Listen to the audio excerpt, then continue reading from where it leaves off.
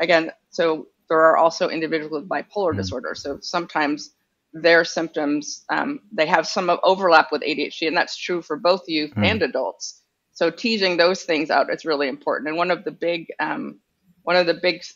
markers of that is to really look at people's kind of activity levels and their sleep. Because even though people if you look at TikTok videos and social media, a lot of people with ADHD report problems with sleep, but that's not a cardinal feature of ADHD. That there's a misunderstanding that like the only treatment for ADHD is medication.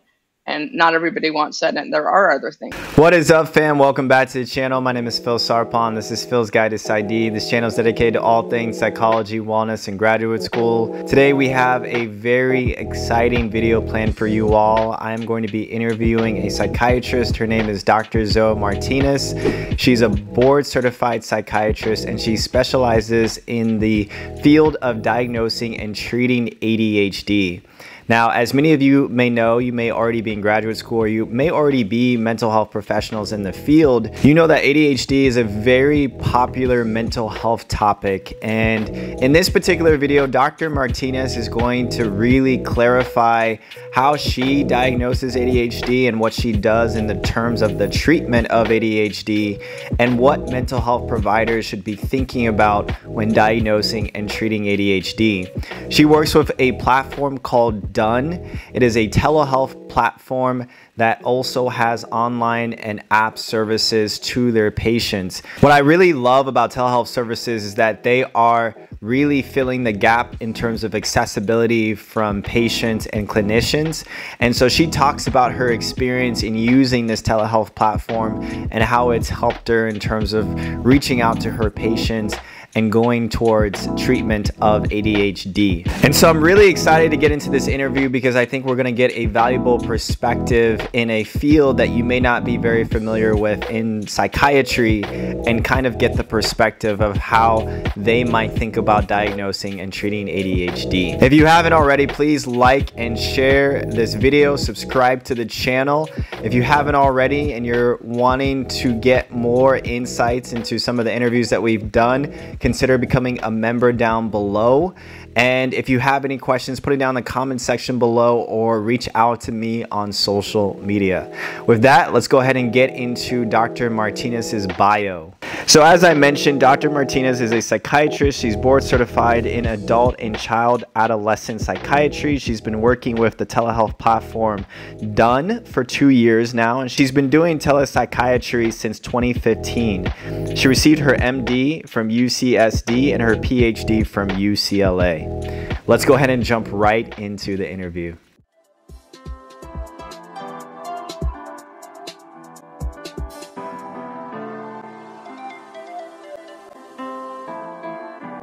All right. Hi, Dr. Martinez. How are you doing today? I'm doing well. How are you this morning? Are you in California or Pacific time? I'm actually in Chicago, so I'm in the Central Time. Oh, so you're okay. So it's not the morning, or it's still the morning, but late morning. Got Exactly. it. Okay. Yep. Well, it's so good to be able to connect with you. I'm really excited to just kind of talk about ADHD. And before we get started, I'd love to know a little bit about your background, about why you wanted to specialize in ADHD, and just your educational and professional background, if you don't mind. So yeah. So I have my medical degree is from University of California, San Diego. I also have a PhD in behavioral neuroscience, specializing in psychopharmacology from UCLA. And I did my residency and child fellowship at UCLA. So I'm board certified in both adult and child and adolescent psychiatry. And so as a child and adolescent psychiatrist, had a lot of experience treating ADHD. It's one of the very common disorders in youth, and now we're realizing that that a lot of youth don't outgrow it. That used to be the belief that people didn't have ADHD as much as adults, and now we know that a significant number of youth who have ADHD continue to exhibit symptoms in adulthood. Wow. So. Yeah. Thank you for Thank you for sharing about that. It's interesting because yeah, in the CDC, I saw that anywhere from 2 to 5% of children are diagnosed with ADHD, and then even for adults, it could be anywhere from 5 to 12%. And so, it seems like the prevalence in some aspects is increasing. I'm wondering, for you in terms of your background, what does your day to day look like? How are you going about your clinical practice? Are there other things that you're doing alongside clinical practice as well? So yes, so I for Done, I think who is the company that contacted you. I have a relatively small patient panel, so I'll usually either see a new patient or a couple follow up patients in a day, and then I have administrative tasks, and then I do things like this for marketing. I do have two other part time jobs, one of which I work with primary care providers to provide them psychiatric backup and to help them be organized to see patients in a primary care setting who have mental health issues. So that's not specializing in ADHD. And then I also supervise nurse practitioners in a different clinic. And all of this is remote. And some of them do treat individuals with ADHD, but that the other clinic does not specialize in ADHD. And actually, for done, a significant number of my patients don't just have ADHD, or in fact, once I go through their assessment, I have some people who have more depression, who have bipolar disorder. So even though they think they have ADHD, once we really get into it, sometimes there are other symptoms, or they might have ADHD and something else, but the something else is more important to kind of get a handle on first. Got you. Yeah, that totally makes sense. A lot of my audience are coming from clinical psychology backgrounds and are wanting to be mental health professionals in the field. And it seems like even with social media right now, there's a lot of information about ADHD, but also there's a lot of misinformation as well.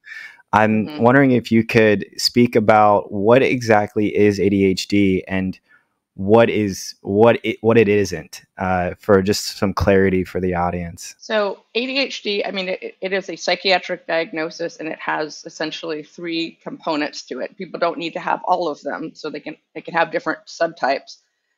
So one of the big symptoms or categories of symptoms are problems with attention. So problems with attention and concentration, organizing tasks, and those are the kind of symptoms that we see that typically persist in adulthood. The other two categories are hyperactivity, so excessive motor activity, like not being able to sit still, those kinds of things. And that's more commonly seen with children. And impulsivity, again, more commonly seen in children and adolescents. So typically, the hyperactivity and impulsivity are less common. And we're not talking about, so I've seen a lot of things on social media where people talk about like overspending at like as an impulse, and that's not really the kind of impulsivity we're talking about. It's more like running out in the street or blurting things out, like when you're in a conversation. It's not really, so I've seen a lot of things that people who have ADHD, they are attributing other um, symptoms which may be seen in people with ADHD, but those are not the key features in order to get a diagnosis. Got it. Okay. Yeah, I think that does definitely provide a lot of clarity. It's been great with the increase in social media use, and it has been really helpful to see a lot of different resources for ADHD. But of course, on the flip side, there has been all those different things, whether it's TikTok videos or Instagram reels of Uh-huh. people sharing about their experiences. And so I'm glad that you can speak to that. I'm also wondering, even from a clinical perspective, how do you go about maybe specifically diagnosing ADHD, and what are some of the things that you look into, and maybe some of the measures or tests that you use for diagnosing ADHD? So the company that I currently work for adults, it's a self-report checklist basically. It's the ASRS. It's not the only assessment tool, but it's available. It's free. It's pen and paper, or you can do it on the computer. But it's like a one-page thing, so it's pretty easy to complete. And you just rate like how often. So it goes through categories of symptoms, and people say, "Did this happen?" Like never, sometimes, often, very often, and so you get a sense. And a lot of times people have certain categories of symptoms, but not all of them. Most of the time, I don't see people who say like very often to all symptoms. So that's for adults. For children, typically, which we're again for done, we're not seeing youth right now. We have in the past, but most of the time, pediatrician's office will have something called the Connor scale, and that's typically completed by a parent or guardian, and then a teacher or a coach or someone else, like another adult that gets to observe the youth in a different setting. So it's a little different. Whereas adults, it's self-reports, and so we kind of look at that.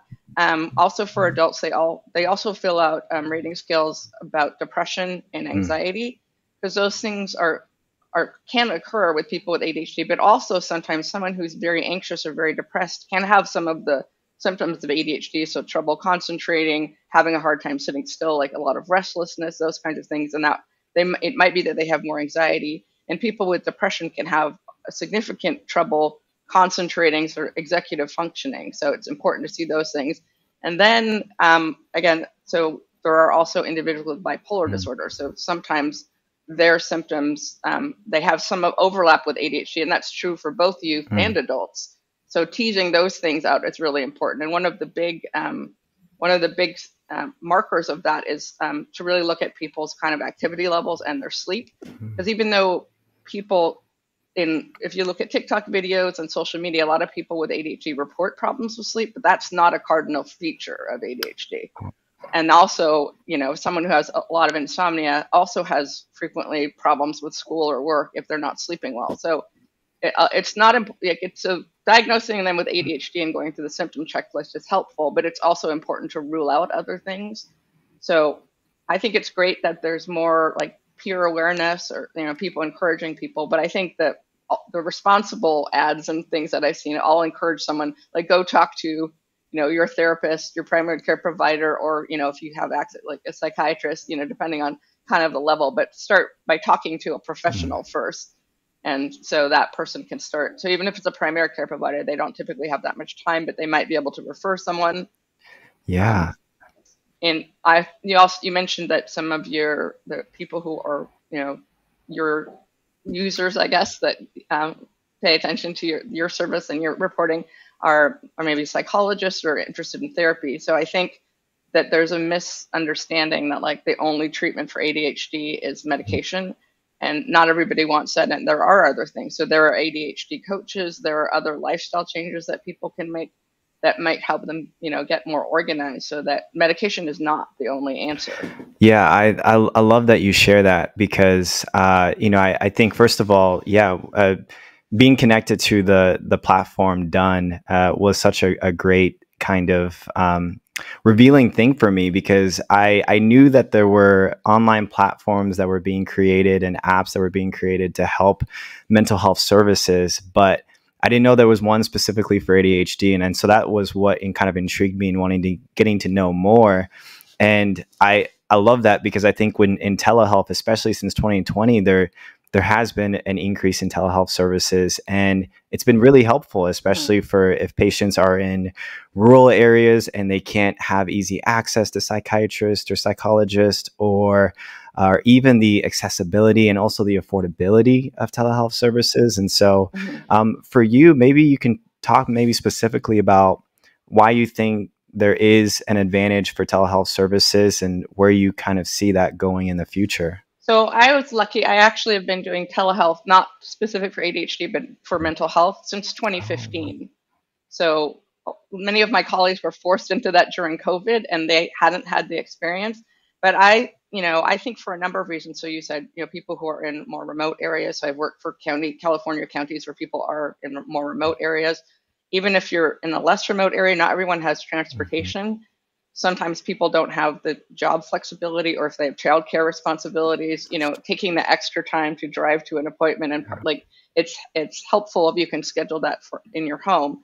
I also like when I get to see someone in their home or their setting, so I get to see their pets.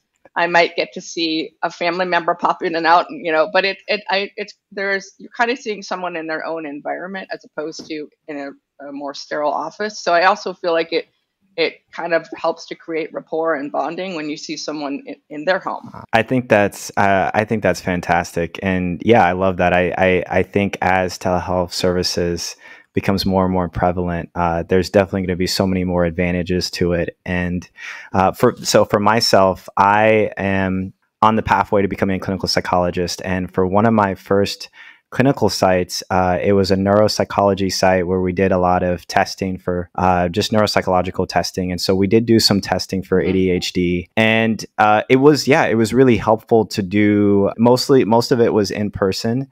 But I think, Mm-hmm. even having an additional option for telehealth for people that aren't able to come to the office and have a little bit more convenience, I think that would have been also really beneficial as well. So I kind of see Mm-hmm. other even private practices adopting a little bit more of that model or hybrid model moving forward. So it's great to see that you've already kind of been participating in those areas. I guess my next question is, in terms of overall, for ADHD and the treatment, you did mention that, there's coaching available. It's not just medication. What are other things that people can do for ADHD treatment? Because I know it can be really debilitating for a lot of patients. So, I mean, I think it's helpful whether or not you decide you want medicine to get that Mm, diagnosis. So sometimes in some school, well, especially I would say schools are better at this. But this can include adults if they're in a professional school or college, or sometimes there are accommodations that can mhm, be made. So if that's like that, if that's the area, because it often is like either an academic or a professional setting where people are having the most problems with their mhm, symptoms. So sometimes, depending on what kind of place that you work for, what kind of school you attend, the Office for Students with mm, Disabilities, or in younger people, they can get school-based services. And then for people in their jobs, it's becoming more common and recognized. So HR might be able to help someone. It might be like having a modified schedule, or maybe fewer meetings, or having a quieter workplace. So so there are things that can be done in those settings. And then, like personally, we like I always encourage people to do things to try to have a healthy lifestyle, which of course we're all supposed to do. But I think it's even more important for people with ADHD, because the more like dysregulated and disorganized their schedule is, the harder it is, and the harder it is to keep track of things. So kind of things that sound really boring, like trying to like make sure you go to bed at a certain time and not being on social media or other things, like once you decide it's bedtime, putting away the electronics and getting up at a certain time, trying to have meals at a certain time. And obviously everyone eats junk food sometimes, but trying to not like try to eat as healthy as as one can. And also regular exercise. I mean, it's a good stress reliever, but it also it does change hormone and neurotransmitter levels, so that also can help people sometimes feel more focused. It doesn't have to be super intense. I sometimes tell people just even to go for a walk, but to kind of just take a break. And the truth is, our environments, many of us have constant stimulation or like interruptions, like, and we're people are on their phones all the time, and that's not always good for people with ADHD when if you have trouble yeah. focusing. So also making changes in wherever your work or study environment is, so that you do know that you need to have it a little more quiet, which might seem boring, but it will make you more productive. Mm. Yeah, I think that's so helpful. I'm even wondering, there like for adults who maybe they weren't diagnosed with ADHD as children, and they're realizing Mm-hmm. that there's certain things that are not going right. Maybe they're not concentrating well at work. What are some of the things? What are some of the main symptoms that you've seen for adult ADHD, that people start to come towards you and start to get help? What are some of the common traits and characteristics that you've seen in that category? So I mean, so you're mentioning things like people having trouble concentrating Mm, at work, being highly distractible, and I've definitely seen adults where they made it through high school, they made it through college, but like, and now they get a promotion, which normally would be a good thing, but now they're having to kind of keep track of more people and more things. So when the job demands, for example, get more intense, and or like there's more time pressure, that's when they're starting to feel like I can't do my job. I'm making mistakes. I can't tune out, other people in my office. And so, even getting permission from your boss to have noise canceling headphones might be good yeah. if you work in a noisy environment. So let's just kind of recognizing your symptoms kind of without judgment, and just figuring out what is the best environment for someone to Mm, focus. Because it can be difficult. People sometimes have trouble organizing mm, tasks. So this is something that like ADHD coaches or sometimes someone's therapist might help them to break down. the task into more doable pieces. And these can be complicated, like work related tasks, but even things like, doing the laundry, Mm, because, so that's one task, but actually it involves like, organizing your clothes, well, making sure you have laundry detergent or whatever, so there are different steps. So breaking like bigger things down into smaller, more doable yeah, projects. And that also gives people a chance to feel mm, successful. I've also heard from both ADHD coaches and individuals with ADHD. They sometimes know that they can only focus for a certain amount mm, of time. So breaking down tasks into like half-hour blocks or hour blocks. So it's not like you're trying to do something for 8 hours and then just getting caught up in your own thoughts and or feeling like a failure because you're like, well, I can't really get anything done. wow. That's yeah. So that definitely, I think that, and sometimes people with ADHD, especially depending on their age, and if they weren't diagnosed as kids, they just sort of feel like I'm not very smart or I'm lazy because I see other people getting things done and I can't get them done. So they internalize some Mm. negative thoughts or maybe even things that they've been told, like why can't you get this done like everyone else is. I love how you share all those nuggets of wisdom because I think I've seen a lot of patients who are very intelligent as children and they did really well in school. And so even though they had ADHD, they were high functioning, they had high IQs, and they were able to get good grades even with their ADHD, and they managed just well. But then they got into the real world and they have way more responsibilities, not only with work, but now with family, maybe with kids. And so there's a lot of different things that they're juggling at the same time. And so I think it's really important. It's really cool to see these adults have some introspection and realize, even though I was okay as a child, things are happening at a much faster pace and I might need to go get checked out and I might need to see a professional. It also reminds me of the biopsychosocial model where you're looking at these interventions from different perspectives, right? And so from the bio part, there might be that medication that's helping. For the psycho, maybe it's that therapy or the coaching, right? In terms of organization and, skills for executive functioning. But then even for the social part, if your boss knows that you are diagnosed with ADHD, they may be more willing to give you some accommodations or to give you extensions on deadlines and things like that. And so when you're looking at that from that holistic approach, I think you can intervene with ADHD in multiple different aspects. For you, I'm wondering, now that we've kind of gone through that piece, are there any other things that clinicians should be aware of when diagnosing this disorder? And what are some other approaches that you might think might also be helpful for clinicians or future clinicians? So, I mean, I would say one of the things that it probably does get talked about on social media is to make sure that you have good rapport and you're honestly addressing any substance use issues. And not that and people have a substance use disorder, but I think like because some of the medications are controlled substances, so it's really good to get an honest answer about those things. And so it might not be as much of an issue in Chicago, but in California too, sometimes people are using marijuana to help with their sleep or their anxiety. And that's not really the best thing to help with ADHD. It tends to make people not focus as well. So to have a non-judgmental, honest conversation about like, well, what other things are you doing maybe to cover up, negative feelings or help you sleep, or, maybe you want to, your job is so stressful, you don't feel like you're doing a really good job of it. So you go home and have a drink or like smoke some marijuana or whatever, which again, not the end of the world, but if your brain isn't functioning at its, optimal capacity, those things aren't helpful.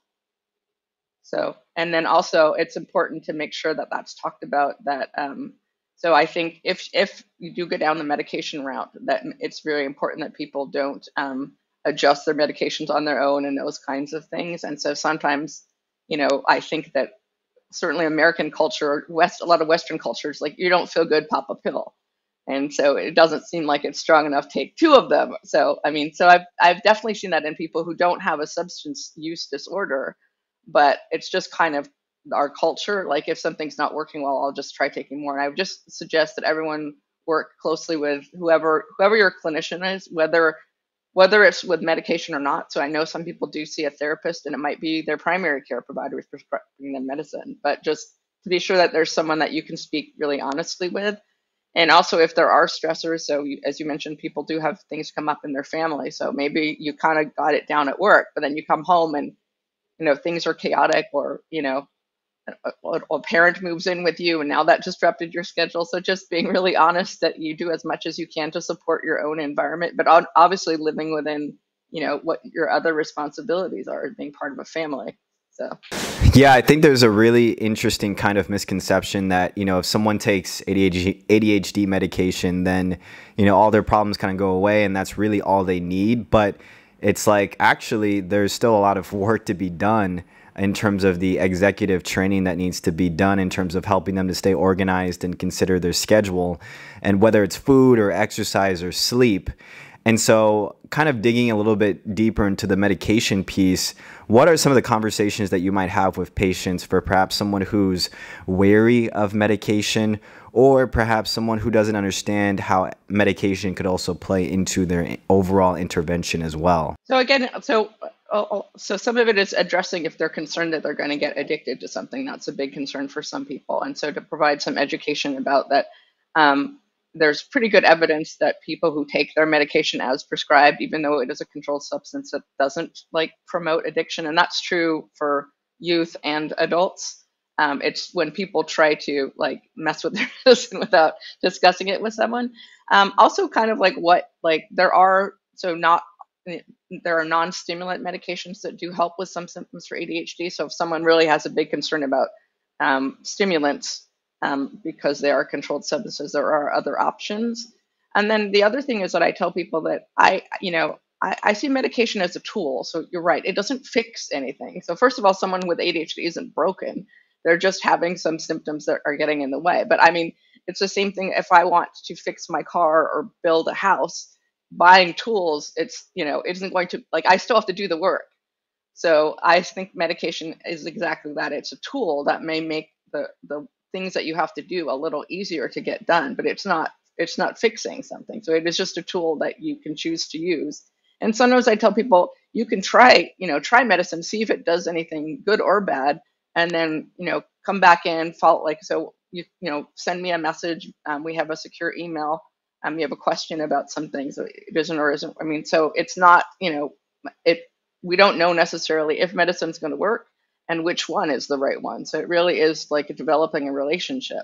And again, medicine is a tool. It doesn't fix anything. Yeah, again, I really appreciate you sharing that, because I know there's sometimes where there's a situation where patients I've seen will try maybe one medication and it doesn't work, and so they'll just kind of give up, or they'll try a therapist and they don't have a really good relationship with them, and so they'll just give up therapy. But what I've seen across the board from patients who are consistent and diligent in just trying multiple different things to get to a point where the intervention is working, they do tend to be really successful. And so even if the medication doesn't work right away, they might work with their provider to try other different types of medication. Or if the intervention with their psychologist or their therapist isn't working, they'll continue to try other things to figure out what will work. And so I think it's just a great reminder, even as a clinician, to also facilitate that and to educate those patients on that as well in terms of the process. But overall, Dr. Martinez, I'm really just, thankful that you're really highlighting a lot of really important key things about this whole process. I'm wondering for you, there's so many different things that you do, and hats off to you in terms of all of the different things that you do for patients.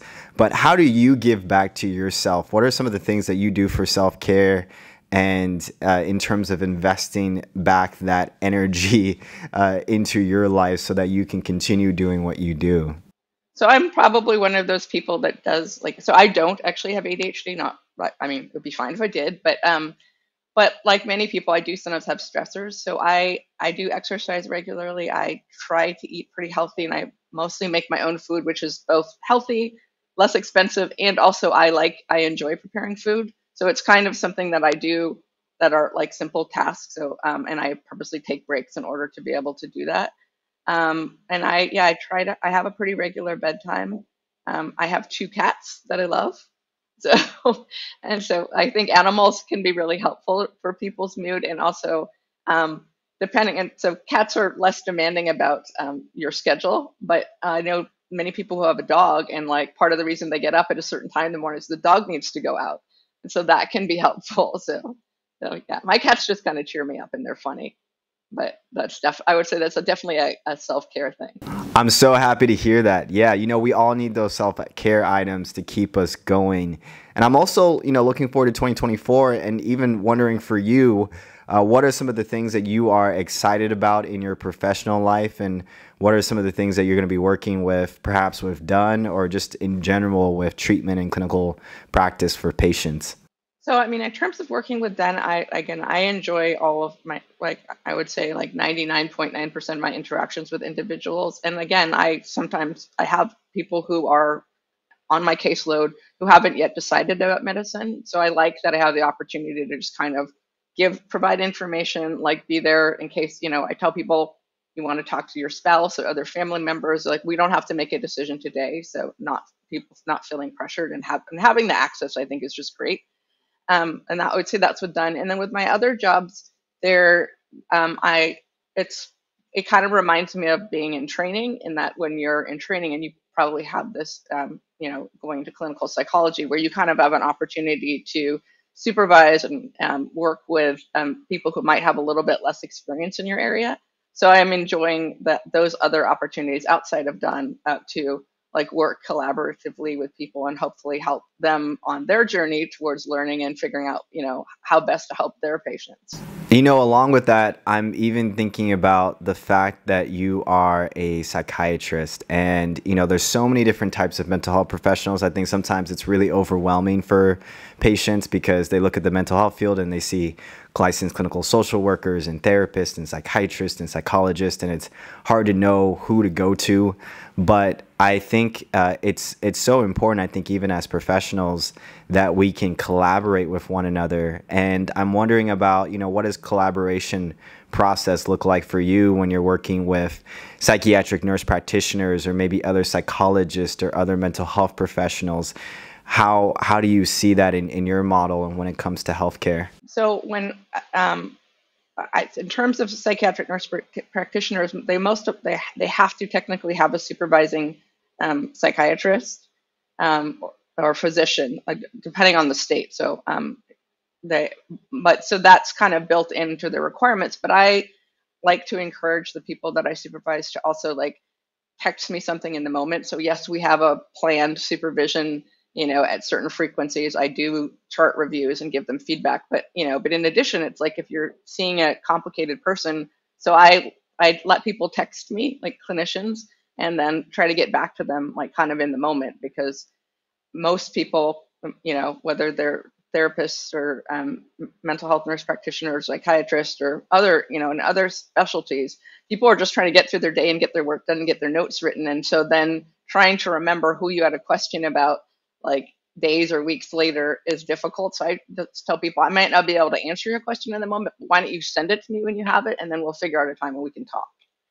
And if I'm working at Dunn, if I'm working with someone who does have a therapist and and the individual is open to me talking to the person, I usually just, a lot of it initially I'll text someone and saying, could we just set up a time to have a quick phone call?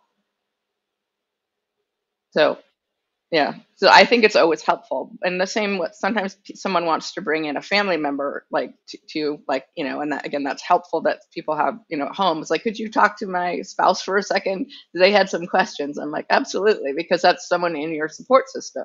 So, Oh my goodness. Yeah, that's awesome. Well, Dr. Martinez, thank you so much for this. I myself, I'm doing my clinical setting in an academic medical center, and we get a lot of referrals for anxiety, stress, ADHD, grief, trauma. And it's really has been great to be able to work with other professionals, whether nurse practitioners or social workers. And so I love that I had an opportunity to kind of pick your brain from a psychiatry perspective, and just to be able to see your thought process and the way that you kind of case conceptualize ADHD specifically. And so thank you so much for your knowledge and your wisdom and your experience in this. I'm really excited to see what other telehealth programs and apps will do in the future in terms of meeting the needs for patients. And yeah, once again, just thank you so much for your time. thank you too. And good luck to you. It sounds like you're well on your way. So, That's awesome. Well, we'd love to have you back.